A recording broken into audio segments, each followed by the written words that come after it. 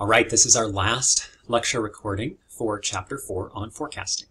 And in this video, we're going to go over regression analysis. That is another forecasting technique that we can use to look out in the future and predict something, whatever it is that we're trying to predict, whether it's sales or consumption or utilization. We can look out in the future to predict something a few years out. Now, the other thing about linear regression or regression analysis to take into consideration is the big difference in regression analysis and how it's different from the least squares method is that our independent variable is no longer time. So now we're going to be able to look at two different data points, and they don't have to be time, to see if there is a trend, a linear trend in two data points that'll help us to make a forecast. So the example that we're going to use for today with regression analysis is what's payroll in a specific city versus sales for a construction company. And it doesn't matter what year it is. In the least squares example that we went over, it was year 1, year 2, year 3, year 4. In this case, it's going to be two variables, and one of the independent variables, or the independent variable, is no longer time. So that's the big difference with regression analysis. It's a straight line mathematical model to describe the functional relationship between independent and dependent variables, and that independent variable, the y hat, is no longer time. Your formula is still the same. It's y hat is the computed variable of the computed value of the variable to be the predicted dependent variable. A is your y-axis intercept, b is your slope of the regression line, and x is the independent variable, not time. And then once again, I will go over an example of how to do this linear regression example that we're going to do together for nodal construction. I will do it in Microsoft Excel at the end of this video. Okay, so Nodal Construction Company renovates old homes in West Bloomfield, Michigan. Over time, the company has found that its dollar volume of renovation work is dependent on West Bloomfield's area payroll. Management wants to establish a mathematical relation to help predict sales. Okay, so if you take a step back and you think about that, Nodal Construction thinks that the more people make higher area payroll in the city, then the more construction there will be. And logically, that makes sense. If I were to give my wife a bunch of cash, she would want to renovate our home. So they have seen a trend that they believe is there, and so they want to use linear regression to see if they are right and if they can predict future sales based off of the independent variables. And the independent variables. So we're going to walk through the first couple steps exactly the same way we did with least squares, but the difference is the variables. Okay, so here is all the data that was given to us. You can see you've got area payroll in billions. So 1 billion in payroll equals 2 million in sales for Nodal Construction Company. When area payroll was 3 billion, their sales was 3 million. When area payroll was 4 billion, their sales were 2.5 million. So you're going to calculate your x squared, which is once again just your x squared, and your x multiplied by y. So that's payroll multiplied by sales gives you your xy. You take the sum of all of them, and in this case, your n is 6. So you've got 6 data points, okay? 6 data points, and those data points are not time. So you've got 6 data points, and you will use that as your n. So to find your x bar, you take 18, that's the sum of your x, divided by 6, and that gives you a 3, so your x bar is 3. Your y bar is the sum of your y's, divided by your n, which is 6, and that gives you 2.5. So you now have your x bar and your y bar, and now we can calculate the slope and our y-axis intercept. So I'm going to go through this a little bit fast because we did this on the last video, but you've got all of the data that you need to calculate your slope.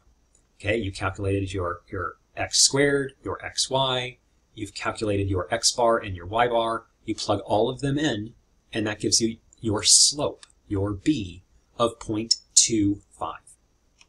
Your a, which is your y-axis intercept, is merely going to be 1.75. So you plug all of that data in as well, your y bar minus your slope multiplied by the x bar, and that gives you an a, or a y-axis intercept of 1.75. So the linear regression equation is y hat equals a plus bx, or what that means is sales is going to equal 1.75 plus 2.5 multiplied by area payroll. Now, we've created our linear regression equation. We have it, okay? 1.75 plus 0.25. And I realize we walked through that very quickly. But again, how we did that step by step is in the last lecture recording. So you've got your linear regression equation. So now the Chamber of Commerce expects that next year's area payroll to be $6 billion.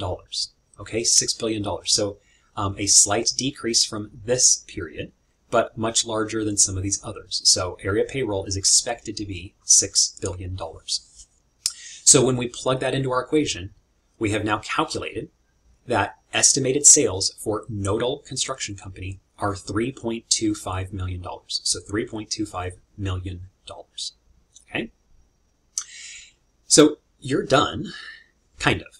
You've calculated out what sales would be for $6 billion in area payroll. So your answer is 3.25 million in sales. That's the forecast for next year's sales when area payroll is expected to be 6 billion. But is this a good forecast? So in the last video on when least squares, when I walked through the Microsoft Excel example, we had, when we pulled up our slope or our trend line, you could see that there was an r squared on there. Okay, the r squared ended up being 0.8125. So for this example, our r squared is 0.8125. What does that mean? Okay, so what is the r squared, and is this a good forecast? What we want to know is there a good correlation between area payroll and construction sales? So when we add the trend line in Microsoft Excel, it's going to give us the coefficient of determination. That's an r squared. That's what you can see for this example for Nodal Construction was 0.8125. It says r squared of 0.8125. That is our coefficient of determination. That's the percentage of the variation in the dependent variable that results from the independent variable. Okay? Our r, which is simply taking the square root of the r squared, is a measure of strength of the linear relationship between the independent and dependent variable. For your r squared, or your coefficient of determination, that number will always be between 0 and 1. Okay, between 0 and 1. For the correlation of coefficient, it will be between -1 and 1. Because you can have a strong negative relationship and a strong positive relationship, okay? But for the coefficient of determination, where it's a percentage, it always has to be between 0 and 1. So our correlation coefficient, RR, this is a measure of the strength of the linear relationship between the independent and dependent variables. You can see over on the left, you can have a perfect negative correlation of -1. That's pretty hard to get a perfect negative correlation, but you can go all the way to -1. On the right-hand side, you can have a perfect positive correlation up to 1. Anything in the middle just means that there isn't as much of a correlation between the two variables. Okay, so therefore, if it's closer to 0, it's weak, or there's a lousy correlation. It's just not a strong correlation. But as you get closer to -1 or +1, there is a strong correlation in the forecast. What that looks like charted out is you can see that this is your 1, a perfect positive correlation on the far right. For most analysis, like the one we just saw with Nodal Construction, where there was a 0.825 or something close to that r squared, when we take the square root of that, we get a number close to that as well. That's going to put us somewhere in this range. So that would be a positive correlation, which means that there's a strong correlation between area payroll and construction. You can also go down here to -1 on the far left, a perfect negative correlation. It's okay to have a strong negative correlation. That does not mean it's a bad correlation. It's a strong negative correlation if you want something to go down. If you're trying to measure two variables to see if pollution is going down, you want a strong negative correlation. If you're looking at two variables and you're wanting to see, is my sales going to go up? You want a strong correlation between those variables to see if this happens, what can I expect for my forecast for next year? And is it a strong correlation or not? Is my forecast any good? This is another way of measuring forecast accuracy, by looking to see if there's a strong correlation between the variables. So you want it to be as close to 1 or -1 as possible. So what does it mean? So when we did nodal construction, we got an R² of 0.8125. So that indicates there is a strong dependence, okay, between the dependent variable and the independent variable. Okay, there's a strong dependence in the two.